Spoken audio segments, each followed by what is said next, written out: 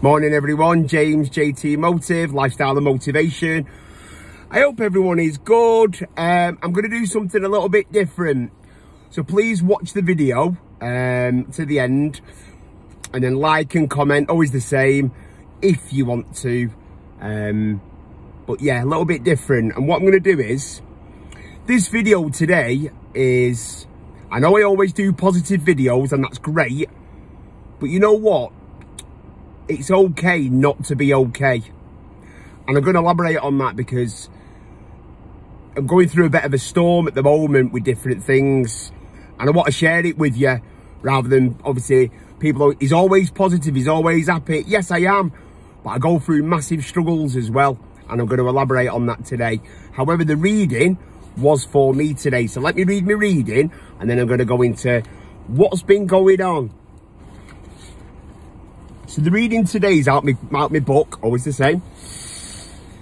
And it says, I am the risen one who shines upon you always. You worship a living deity, not some idolatrous man-made image.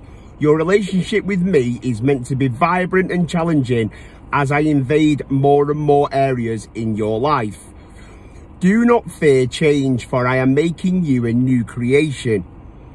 With old things passing away and new things continually on the horizon, when you cling to old ways and sameness, you resist my work within you. I want you to embrace all that I am doing in your life, finding your security in me alone. It is easy to make an idol of routine, finding security within the boundaries you build around your life. Although each day contains 24 hours, every single one presents a unique set of circumstances. Don't try to force fit today into yesterday's mold.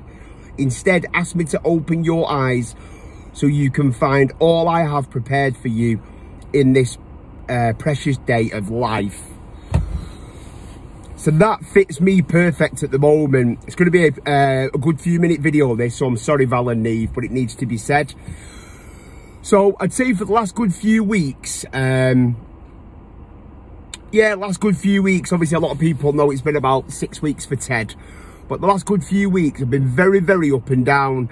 And some people know when I'm a little bit off key because these videos don't get done. But it's about time I pulled my finger out and shared the videos, good and bad.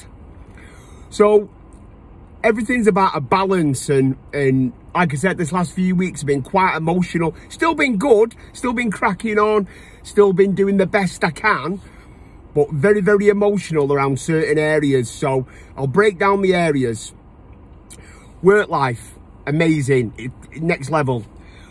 Recovery, helping people, AA meeting, DAA, ringing people constantly, amazing, next level again.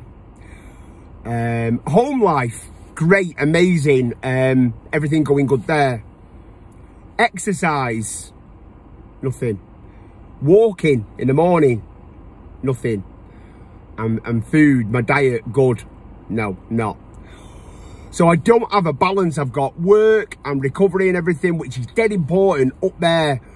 But then I've got all my my diet and my health, and you are what you eat, and it's mad because I can't be arsed, is the truth.